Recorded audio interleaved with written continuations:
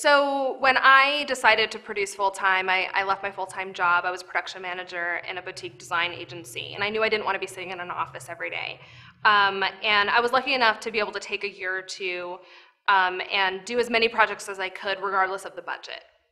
So, not everyone can do that, but if you're able to give yourself a little bit of time to be able to go out and do the free projects, meet as many people as possible, and not have to worry about, the project that's going to pay the bills, if you have that opportunity, that's really important. Everything that I did that first year or two as a producer has led to every single thing I've been doing the past 12 years.